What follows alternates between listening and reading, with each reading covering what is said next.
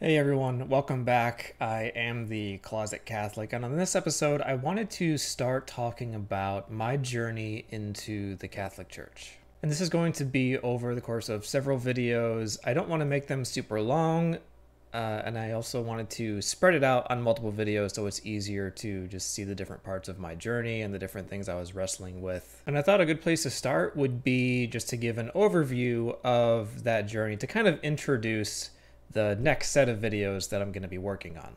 So my journey into the Catholic Church really started, a long time ago. I mean, it's been kind of at different points throughout my life. And you know how it is. You look back on your life and you can see different areas where God was at work or God was moving you to bring you to a place where you are now. And of course, as time goes on, you look back and you'll see other things that you didn't notice before. And that's really true for my story as well in regards to Catholicism. But it really didn't start becoming something I was aware of and something that I really started to wrestle with until somewhere around 5 or 6, maybe even 7 or 8 years ago, when I began to wrestle with specific things that I began to engage with while I was serving as a pastor. And while serving as a pastor, one of the things I always have felt is very important in regards to teaching and preaching is doing the work of deconstruction as well as construction. And what I mean by that is one of the things I would often teach my people, and one of the things I would talk about a lot with fellow pastors, was that in being a spiritual leader, you have to spend just as much, if not more time, deconstructing bad theology as time spent constructing and teaching good theology. So the way that I would approach a lot of my sermons and a lot of my studies, and basically almost everything I did as a pastor that involved me speaking, was I really wanted to get to the heart of what we believed as Christians and the heart of what the Bible taught. I didn't want to make a lot of assumptions and just build off of these presuppositions that I had or that my people had. I really wanted to do a lot of that work of deconstruction and get to the heart of what does it mean to be a Christian, right? Let's get to the roots of things. And as a main part of that process, and again, this really started more overtly several years ago, was that I began to ask very fundamental questions in the pursuit of just being a better pastor and being able to articulate the faith better for myself as well as for my congregants. So in the process of doing that, in the process of, again, getting down to the core of what does it mean to be a Christian, what do the scriptures teach, one of the things I had to do personally was wrestle with a lot of my own assumptions about the faith and a lot of my own presuppositions. The things that I've just assumed about Christianity throughout the years, but I never really wrestled with, okay, are these true? Are these accurate? Are these consistent with what Scripture teaches? Are they consistent with what the church has taught historically? What are the things that I'm just assuming that I never realized I was assuming? And wrestling with those assumptions led me to ask questions that I really didn't expect to be asking when I started the process of just being a pastor and wanting to teach my people and wanting to be more faithful as a spiritual leader. And these questions that began to develop, again, as a process of wrestling with my own assumptions, they really became crisis points for me. I mean, they were very serious questions that once they popped in my head or once they developed or once they grew or however you want to phrase that, I really couldn't escape them. I couldn't just say, well, these are questions that are inconsequential. They're really just fodder for theologians, as one of my former congregants used to say. They were things that really hit at the core of what does it mean to be a Christian? What is this life all about? And I couldn't just escape it. I mean, they were just as serious as the question, does God exist?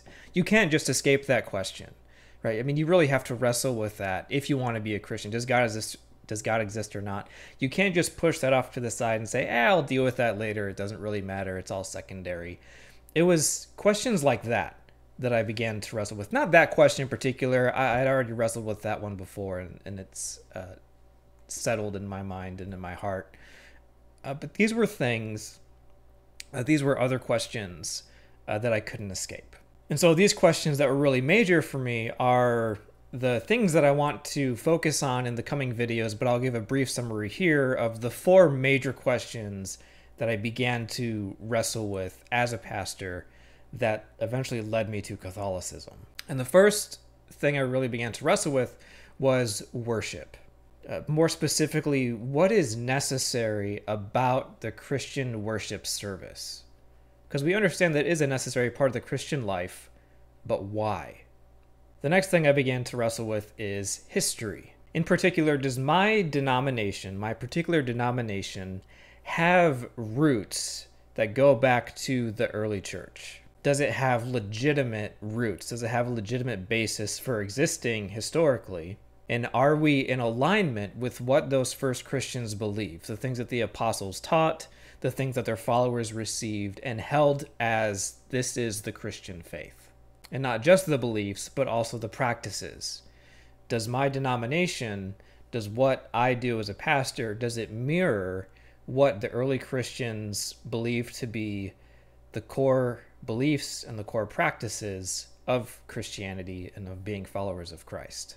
The third thing I wrestled with was the biblical canon itself. So these are questions like, where do we get the Bible? And also, is the Bible that we use today the same as the Bible that was used and recognized by the early Christians? Or in other words, does the canon of Scripture that we use, and in my denomination in particular, do we recognize as Scripture the same things that the early Christians recognized as Scripture? And this one was a major one for me because my background is in biblical studies. And so some people might not care that much about, the biblical canon, might not be that big of a deal. For me, it was. So this was a big one for me to wrestle with, but that's beside the point. The last thing that I wrestled with that led me to Catholicism was the matter of authority. And in particular, the question that kind of revolves around this subject for me was, of all the expressions of Christianity, all the different Protestant denominations, all the different expressions of Christianity like Catholicism, like Orthodoxy, how can we have confidence? And I meant this, obviously more specific to me in my denomination and my beliefs. I guess, how can I have confidence that the faith that I follow, the faith that I live out, the beliefs that I hold, the doctrine that I recognize is more accurate than all the others? And maybe another way of putting that, so maybe this is sort of a secondary question to that, is by what standard do we determine a proper interpretation of Scripture and necessary beliefs as Christians?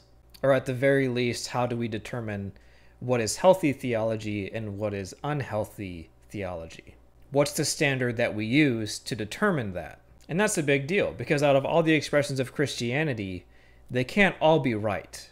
So at the very least, some of them have to be more right than others, and maybe it's possible that one expression of Christianity is the most correct, or maybe even fully true. So that's what I wrestled with the issue of authority. And funnily enough, one thing I want to point out is that throughout this process that I worked through, I never sought to either prove or disprove Catholicism. That wasn't even on my radar. These were simply the questions that I began to wrestle with as a Protestant pastor. And over the course of several years of processing these and working through these and pursuing kind of the follow-up questions that flowed from all of this, what really ended up happening was it was simply a matter of me saying, these are the questions I have. I need answers for them. And I began to recognize my denomination and Protestantism in general can't provide me answers to these questions. And so I had to look at, okay, well, maybe there's other expressions of Christianity that can address these questions. And of course, was a particular expression of Christianity that answered these questions and answered them very thoroughly and very consistently and uniformly. And that's how I found the truth of the Catholic Church. So one way to summarize my journey is more that in wrestling with these questions, I began to realize the truth of the Catholic Church as an accident than anything else. But anyway, that's just sort of a summary of my journey into the Catholic Church, and I'll unpack those in the upcoming videos for you, which I'm looking forward to doing. I mean, this is my story, it's my journey, and maybe some of this will resonate with you. Maybe you're asking some of the same questions, or you know people who are asking the same questions. So I'm looking forward to offering my perspective as a Protestant pastor of what that looked like for me, and even some of them I'm still wrestling with a little bit today. So I look forward for those videos coming out, and I hope you're looking forward to them as well. If you like this video, leave a like, leave a comment down below. Reach out to me if you'd like. That information is in the description if you want to do that. My email is closetedcatholic@gmail.com. And also be sure to subscribe to this channel so you can get notifications of when those videos do come out. Thank you again for joining me, and I will see you around the Tiber.